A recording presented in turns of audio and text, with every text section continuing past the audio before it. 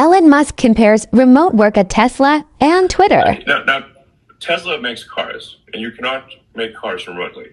Obviously, you have to make cars in a big factory, and the supply chain, and you have to bring in the parts and assemble them, and then transport the car to the owner.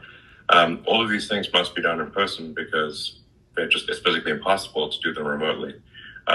Now, there are some roles at Tesla where the work can be done remotely. That's still a case where you want to aspire to do things in person.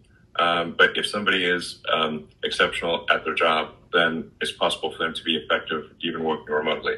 So with Tesla, I simply have asked for a list that the manager has to confirm that they're an excellent contributor, and if they do, they're allowed to work remotely.